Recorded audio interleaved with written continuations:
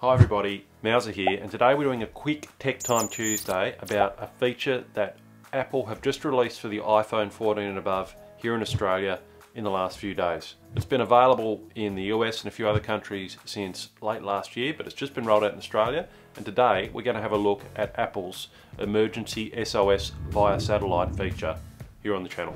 This feature is designed to get you help in an emergency even if you don't have Wi-Fi or cellular coverage with your phone. Like no coverage at all, not even the little SOS only thing in the aerial icon bit of your phone. You can get help when you have no coverage at all. It's pretty cool. So how does Emergency SOS via satellite work? Well, basically your phone sends a signal to a satellite up in the sky, which then relays it back to a base station on the Earth's surface, which then relays that to one of either Apple's centers, which then sends it on to emergency service response centers that are trained in this actual software and how it works, which we're about to go through. The signal includes things like your location and your altitude, as well as your health details, so that emergency services can help you and get to you as soon as possible. Now, let's dive in and have a look at Emergency SOS via satellite. Now, obviously there is one key benefit for the Emergency SOS via satellite. It's that you do not need to have mobile phone coverage, cellular coverage, or Wi-Fi to be able to communicate with both emergency services, and there is even a feature where you can let your loved ones and your contacts know where you are located on the Earth's surface using this feature. Now, I'm not saying that when you go on a hike, you just take your iPhone now and just rely on that. I will always still take this thing with me, my Garmin inReach, or if you've got a spot device or a sat phone, I would still pack that. But this feature is great for those times where you may not have that device with you, where you're out on a day trip. If you're driving somewhere with no coverage, I think this is a fantastic thing, and just imagine what it's going to be like in a few years' time.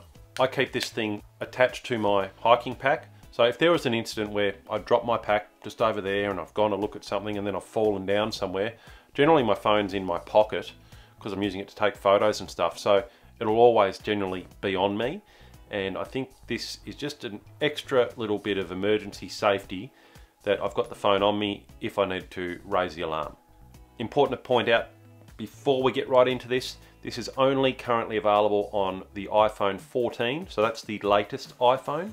So that includes the iPhone 14, the iPhone 14 Plus, the iPhone 14 Pro, the iPhone 14 Pro Max. And obviously you'd imagine this will be released in future versions of the iPhone 15, 16, etc. If you've got a phone older than late 2022, then it's probably not an iPhone 14 and it won't work. Now you're probably wondering, how on earth does an iPhone, this thing, talk to a satellite? How does it send a message to a satellite? Well, I looked into it, and Apple say this on their website.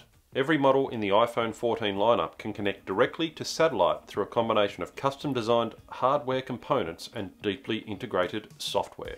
Apparently they've engineered the antenna so that it can send and receive data to satellites up in the sky. But because you're working with a phone with an antenna built into this little thing here, you've got to be pointing it directly at the satellite, but it does guide you how to do that. It limits the amount of data that can be sent, so you can't go and send a nice long text message to your wife or to your loved ones. It's preset data that it surveys you on when you activate the emergency feature. Now, where does it work?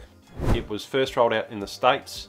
It currently works in the US, Canada, France, the UK and Ireland. And like I said last week, it was rolled out in Australia. I'll leave a link below to take you to Apple's website, which sort of shows you there where it's currently available. They're rolling this out gradually to ensure that it works correctly in each country. They don't want to just mass roll it out and have issues. So it's been rolled out gradually around the world.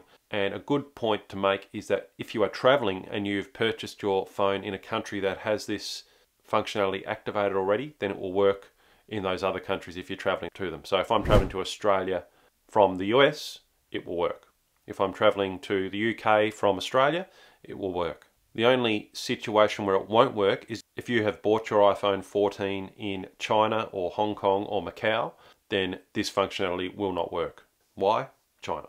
Also, this functionality will not work above 62 degrees in latitude, so that's in northern areas of places like Alaska, Canada, and I assume places like above the Arctic Circle in Norway and places like that.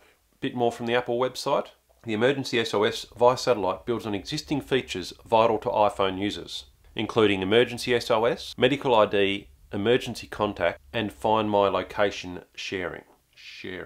Offering the ability to connect to a satellite to share critical emergency information with emergency services, family and friends. So what it does is it connects to relay centres staffed with Apple trained emergency specialists. They're specialists in Apple emergency training and emergency communications. And these specialists are ready to contact the public safety answering points. So I assume that means that these Apple specialists then connect the emergency services in the appropriate region to enable a response.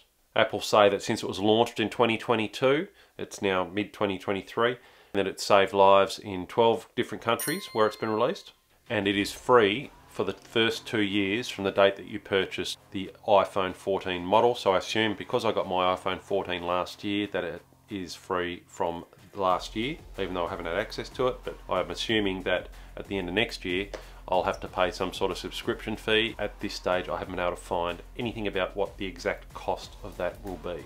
But for peace of mind, I think it's something I'd probably pay for. There's already that functionality of holding the power button and the volume button in to activate an emergency response when you are within range of a cell tower. Basically that is where you hold in the power button with one of the volume buttons and you hold it in for long enough, then it will activate an emergency call response thingy. Now with Emergency SOS via satellite, it's very easy. You can actually do a demo on your phone, and that's a great little thing to go and do and just have a play around with. You can do a demo on your phone which takes you through step by step without calling the emergency services and shows you how it would work.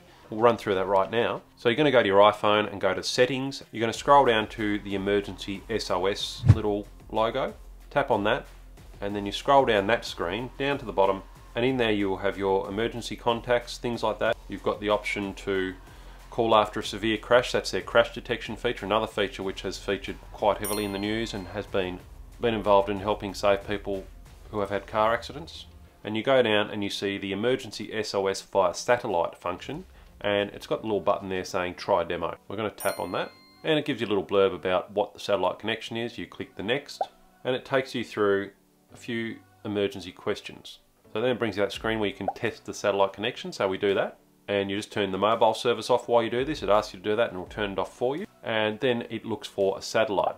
So it comes up on the screen showing you where to look for a satellite, and you can see on the screen quite easily quite a nice little picture of where a satellite is in the sky. And as long as you just point your phone to that region and hold it there, and it can take a few minutes depending on where you are. Now I am downstairs under my house in my bunker, so I've got a bit of a window to look out, but the signal may be blocked by trees and stuff outside. But now I have got a view, and you can see there the sort of thing we get. So it is sending a emergency example, and it's pretty good because I've got a lot of trees outside here, and it's managing to send a message. When it's in view of the satellite, it's nice and green saying it's got a connection, but even if you don't have a full connection, it will still send the signal when the satellite comes back into view. So you just keep holding it and it will eventually send the message. It can take a few minutes. So you get this sort of thing where the screen will say the signal may be blocked, but we keep holding it there. So it does that demo message, it sends that off, then it says sent, and it gives you a response. This is a sample conversation with emergency services, type whatever you want, etc. So then you send a demo message. I'm going to say, hi there, I have a sore leg, and it asks for your location. I'm just going to put I'm at the aquatic centre because that's where I was when I did this little screenshot. But I could say I am fallen down a ravine. I could say I have fallen off a cliff. I have hurt my leg. So then it sends that message again. It does take a little bit, but I think it's just crazy that you are communicating via satellite with your phone, with your mobile phone. Then it asks you a few more questions, takes you through the process, and there you have it. That's how it works. Yeah, so it takes you through this questionnaire to give emergency services, and then they can feed that back to the exact responder in your area. And what it also does, if you've got emergency contacts set up, it mirrors the messages you have sent to emergency services to your emergency contacts in your phone. So they will see your location, the transcript of your communication with emergency services. If the user that is in your emergency contacts doesn't have an iPhone, or they're not using iOS 16.4, that's the operating system for your iPhone, 16.4 or later, all I will see is just the user's location and the type of emergency. And you can opt to stop sharing the information with any of those contacts at any time. Now again, as I have said, you are sending these messages with your iPhone with no bulky external antenna, so some messages, depending on the coverage you've got, can take a couple of minutes to send, but Apple says it can be as fast as 15 seconds when you've got a clear line of sight to the satellite. Apparently there's 24 or more satellites in this constellation of satellites that Apple are using to do this. There's probably more by now, but they've got them up there circulating the Earth. Even if you don't want to contact emergency services, it does allow, when you are out of range, when you're out of cellular range, you can use Find My to share your location with contacts. So you can actually go into the Find My app on your phone, you can go to Me down the bottom on the right, and then you can go down to My Location via satellite, and then you can share it. But obviously it'll only work when you are completely out of range. And this also works with those other features I talked about called crash detection and fall detection. So if you're out of range and you have a crash or a fall, it will activate automatically this emergency SOS via satellite and contact the emergency services. So how do you set this up?